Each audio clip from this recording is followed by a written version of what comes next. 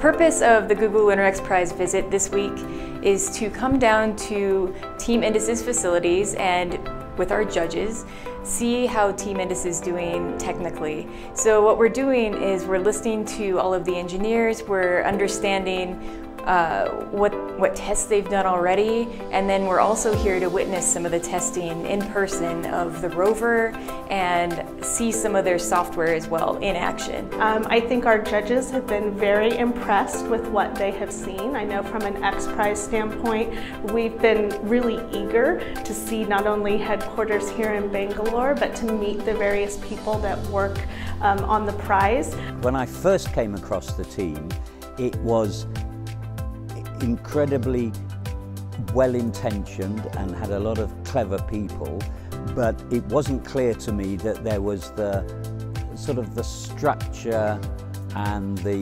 know-how about how the special way that you need to approach things to be successful with a space vehicle.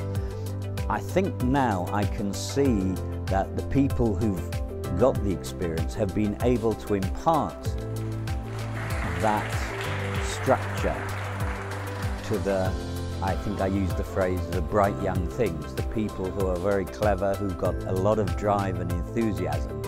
Now they've been, let's say, nudged in the right direction, and so that's a great combination and looks to be working pretty well. We are very impressed to see all of the hardware that TeamIndus has. We are very impressed with the staff, to see a whole office full of engineering staff working very hard towards the competition deadline, and we're very impressed in general with how far this team has come, so, and proud as well, I should say.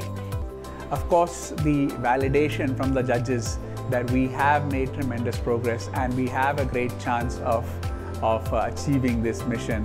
I think that excites the entire team, and the validation we get, and you know how the entire team feels like, you know, we can go to the moon. And I think that's that excitement with the team it will definitely help to take us to the next level.